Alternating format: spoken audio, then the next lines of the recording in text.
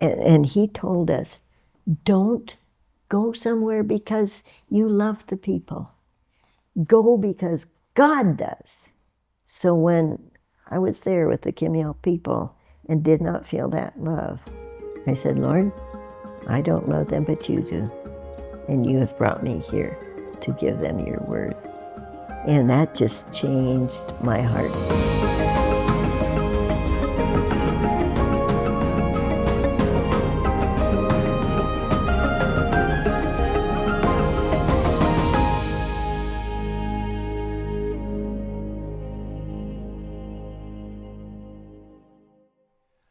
All right, so we have gotten to the point where the Lord has blessed you, and you have the support that you need, financial support, prayer support. Mm-hmm.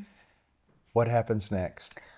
So then was, getting the passport and visa and all of that, and packing a crate, because the field had, the missionaries in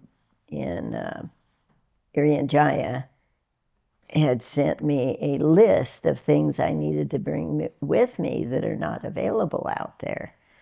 Very practical things. Yes. That you need especially if you cannot live around a fire in a hut. Right. And so gathering all that and then getting it crated. So Dad headed up the crating crew. We borrowed someone's basement because our house didn't have a basement. And so men of the church built the crate and packed the stuff in there as I got it. And that was all crated up. And the mission did not want me flying on my own all the way from Spokane to just above Australia. Yes. That's kind of a long ways, especially in those days. It took a long time. And so there was another couple, the Donaldson couple, Dr. Donaldson and his wife and their 5 kids. And so they decided that we should go together. I would travel with them. But we would meet, they also are from Washington State, mm-hmm. But we would meet in Los Angeles and then get on the overseas flights together. And the idea, I thought, was that they were to make sure that everything went well with me and et cetera, and I would join the crew. Well, as I said, they had 5 kids, the youngest of whom was Philip, who had not only his blankie, but his broomstick horsey that went through all of the airports with him. And the girls had their Barbie doll suitcases, and they had all kinds of stuff. And as we traveled, the airline crews, I could tell that they thought I was the nanny of the family. Because I would sit with some of the girls and, keep track of them. Anyway, it was a very, very interesting trip. And in those days, you had overnights in hotels along the way. And well, let me back up just a minute, because there's a part I really want to ask you about. I have daughters, and I wanted to know, what were some of the conversations with your father, your mother? I mean, I just think about your dad putting that crate together. Yeah. So, well, that's good to bring it back to there. They never once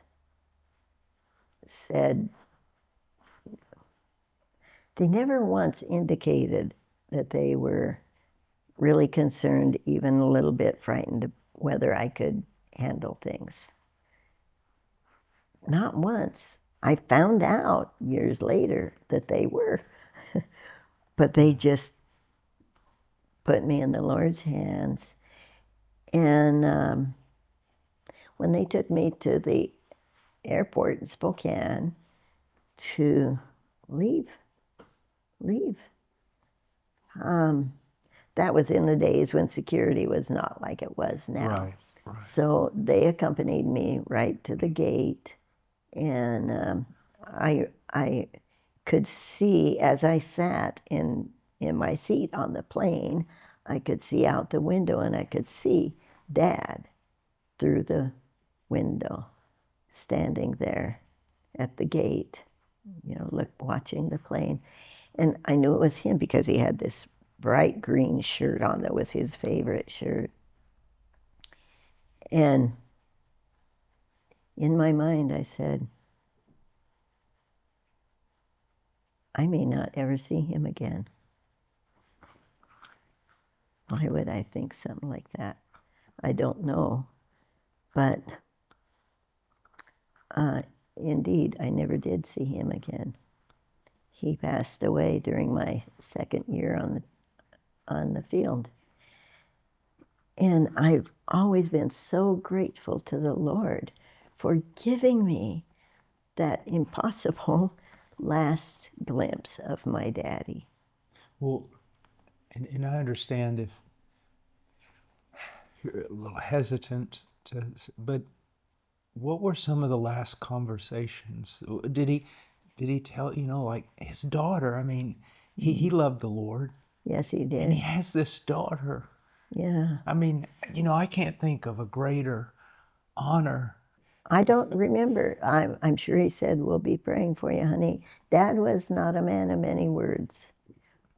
I'm sure he was so proud of what God had done in your life, though.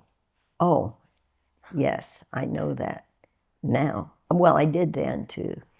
I knew that he was behind me 100%. Boy, I bet he was interceding. Oh, absolutely he was. Yeah. And he had a heart for the world.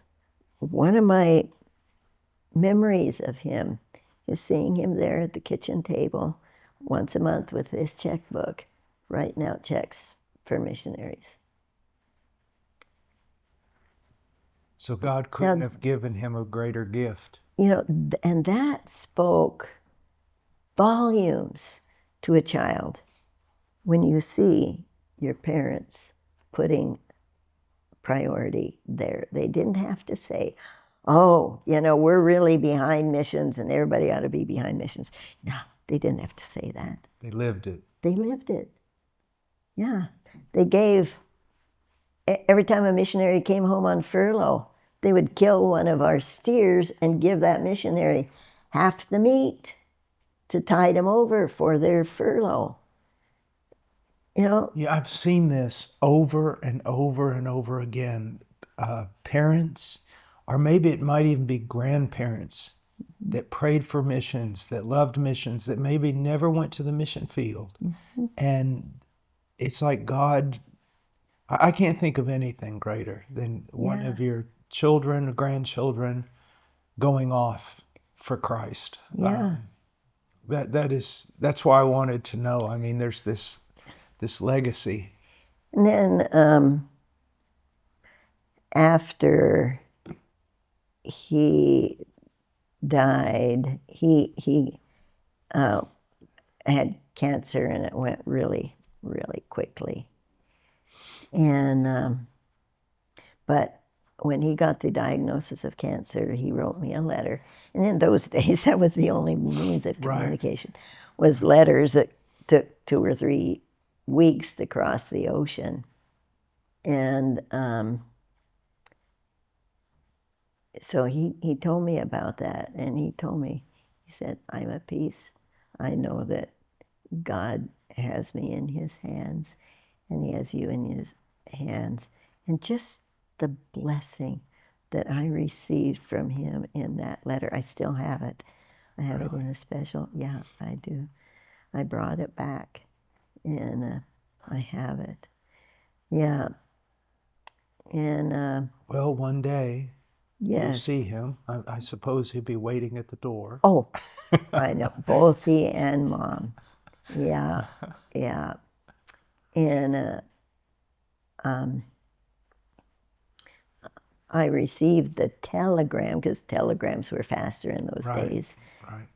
Although they were not fast, because they had to first go to Jakarta and then across Indonesia to Irian Jaya to a telephone/telegraph office that would receive it, and then they had to call the RBMU office and tell them come down for a telegraph.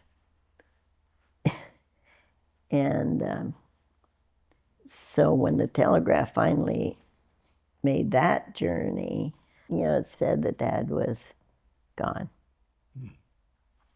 Yeah. So, but I got it on the day of his funeral. On the very day. On the very day of his funeral. Yeah. So that's how long it took even a telegraph to reach me. So Mom, yeah, I was so concerned with, what about Mom? Because they were a unit. Dad was the outdoor guy. He took care of the farm and the animals and stuff, except the chickens. The chickens were Mom's. How did she feel about you going to the mission field? Oh, she was like Dad. They were both secretly had their secret doubts that I could handle it physically, but they weren't going to say that. They knew that I was in God's hands, and they're very, very supportive. So after Dad died, I wrote to Mom and I said, Mom, I'd like to come home, and just spend a little bit of time with you, because she didn't drive. And I was really concerned for her. And she and Dad, they really, really, really loved each other and relied on each other. And I just didn't know how she could make it on her own. And her answer was, no, I've got to get used to this by myself, because this is the way it's going to be. So I've got to adjust. So you come from a long line of matter-of-fact people. This is what I must do. And well, they were married during the Depression. Yeah. That pretty much sums it up, doesn't it? That does. Yeah. So, what was it like when you you got off the plane? So you're there. Yeah. Smells, sights, sounds. Oh, yeah, everything. Yeah. And the people, I mean, it was, I did not know a whole lot about it, because you didn't have internet in those days. Right. So there was no way to prepare you for what you were going to see and smell and hear and all of that. And so it was fascinating. I really found it fascinating. Yeah, and the sounds, this babble that I had not a clue what anything meant. So you hadn't studied anything of the language, no. Just linguistics? No, there was no way to study Indonesian beforehand in those days.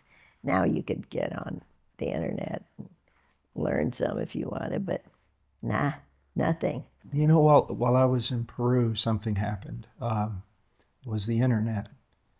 Another great problem that I saw was people who were in the jungle, who had really no access to the great corruption and vanity that's, in what we would consider the modern world.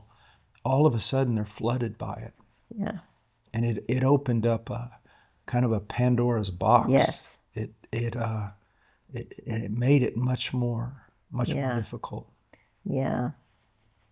So you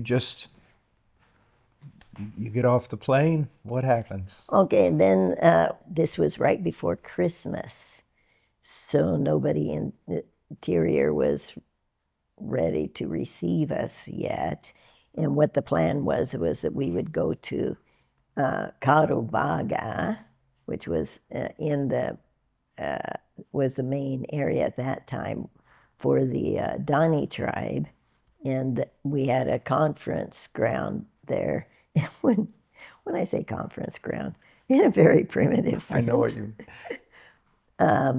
where we would be taught the Indonesian language. There was a course in Indonesian for new RBMU missionaries, but others as well. So it's Indonesian and then the the tribal language. Yeah.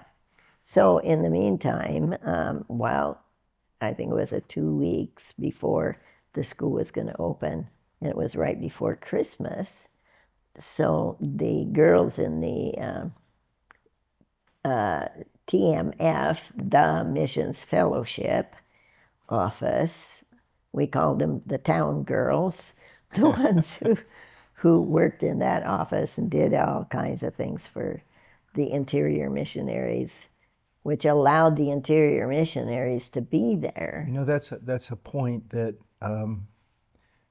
recently it's become more and more important for me. The gift of administration in missions. Yeah. And sometimes it's looked down on, like you're not the missionary. And if you look in the New Testament, it is a spiritual gift. Yes. And without administration, missions could not be. No, could not be. Just like in World War II, it was the administration, especially in England, of getting the factories going and getting the food planted for the soldiers. And the older I get, the more and more I appreciate and honor the administrator in world missions. Yes, absolutely. So they invited me to stay with them over Christmas. So, which was good. That was a gradual introduction to Indonesian culture. They took me to church, and so I heard, this language I did not know, but when they sang from their Indonesian hymn book, I could follow, and I realized that, it's actually written the way it sounds, which is different from our language. Yeah. My wife, her first language is not English, and she goes, "Why, your language, what's wrong with it? It's not written as it sounds, Yeah. Did you have your poles, as you call them, your crutches? My crutches, yes. What was the response from people when they would see you, especially the Indonesians? Indonesians, yeah. Often it was, it was respect in a different way. Mm-hmm. They respected that this foreigner was there with them who was crippled, and they respected that I had come under those circumstances. And they knew you were there for them. I think so. Yeah. Definitely when I got to Korpoon, they did. They knew that. When did you make your first trip into the interior? It was, after Christmas, my first trip interior was to Carubaga, to the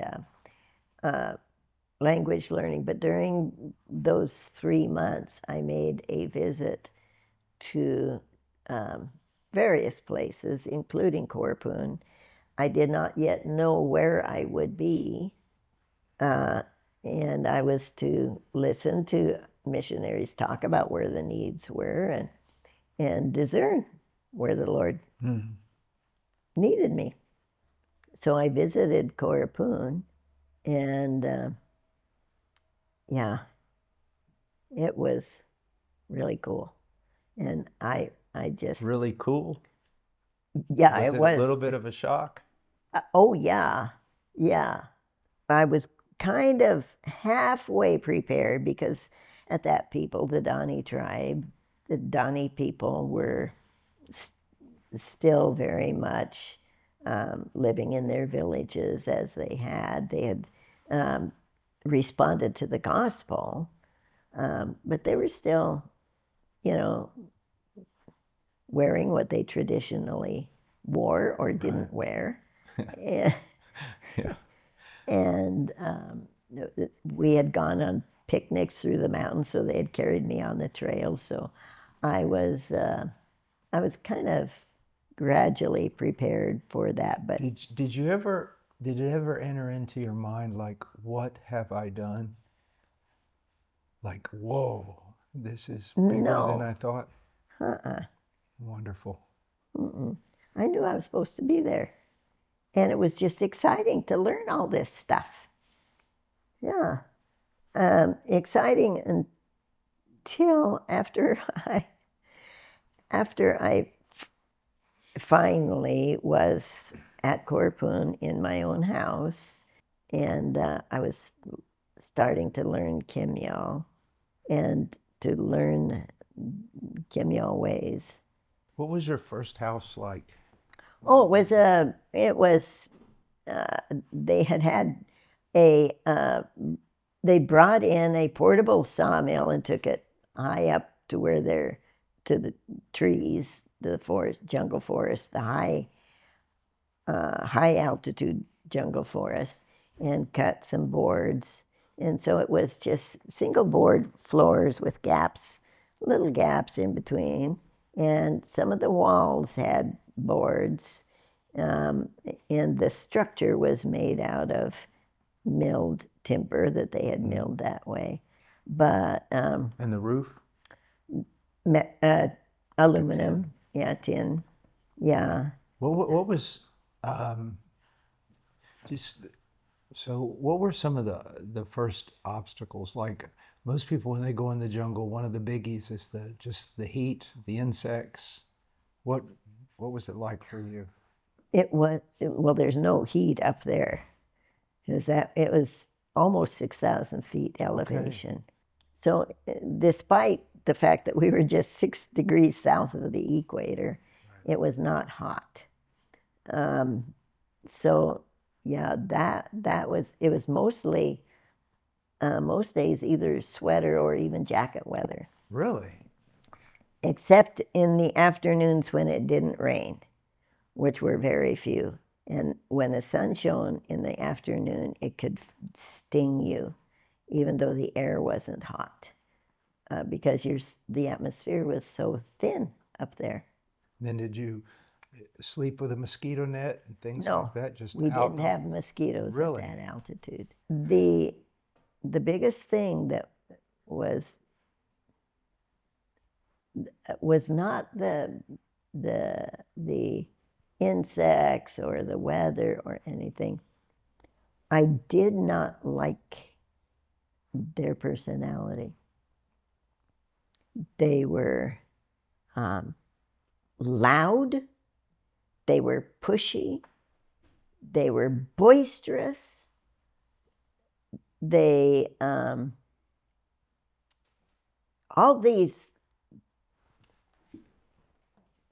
they were explosive. You never knew how close you were to the end of the fuse with them. And one day I said to the Lord, I do not love these people,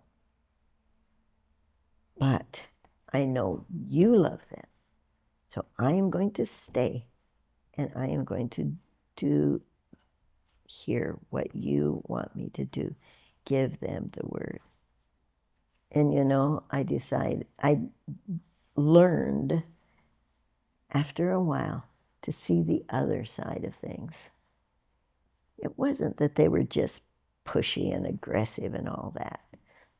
They were focused, and they were determined, and they had a goal and they were going to reach it, and they were up front. They didn't try to trick you like the personality of some other tribes. So you started seeing the positives. Yeah, I saw the positive side of them. I think that's probably not as radical, but that's something that every missionary, when you go into a place, even though it's maybe quite similar to your culture, you're going to find things that because they're different, you're going to oppose it, and it's going to make you angry and things. But if you can make that switch to focus on, wow, the positive aspects of things, then it transforms the way you look at even the negative. Yeah. I remembered a lecture from my missions professor at Prairie, who was my favorite professor. And he had been a missionary in China and had to march out when the communists, he and his family, and had even had to bury a baby beside the trail as they left the country. And he related a story of having to go down a river on a sampan with 1 million other Chinese people who he did not like. He did not like the Chinese people. But it was an overnight trip. And so everybody laid down on the sampan, and they were like sardines, literally. Were sleeping side by side, head to foot. And a Chinese man shared his blanket with him. And that changed his heart. Yeah. And he told us, don't go somewhere because you love the people. Go because God does. And that stuck in my head. So when I was there with the Kimyal people and did not feel that love at first, I said, Lord, I don't love them, but you do. And you have brought me here to give them your word. And that just changed my heart, just like it did Mr. Douglas's heart, you know, when he made that change in China. And God will not only bring a love, but also be able to appreciate the things. I know a friend of mine was working in the Middle East in a refugee camp, and he said people were pulling at him and demanding and lying and stealing, all, you know, a lot of things, desperate things people do in desperate times. And he said, I was so full of anger. And then he said, all of a sudden, I looked and there was a young boy. And he said, you know, in the Middle East, some people are more fair-skinned or whatever. And he goes, for a second, he goes, I looked and it was, I thought, what is my son doing here? How did my son get in the middle of all these men, and why is he dressed? And he goes, all of a sudden, he goes, I looked and I saw them as my family. I saw them as my son, my my father, my mother, my sister, my brother. And he goes, everything changed. Yeah. And because God does love people. He does. And if we'll just lay aside a lot of maybe even prejudices and arrogance, we'll not only accept people, but we'll also come to appreciate things. Like I came to appreciate things that I realized, oh, I wish I had that in my culture. Yeah. Too. Exactly. At the same time. Yeah. Yeah. So as I lived among them, I more and more and more grew to genuinely love those people and appreciate these unique things about their culture that was different even from the tribes around them. Right. You know, each one of the tribes has its own distinct personality, and they just happen to have a very aggressive personality. But it's good. And, you know, I just dearly love them. Dearly love them.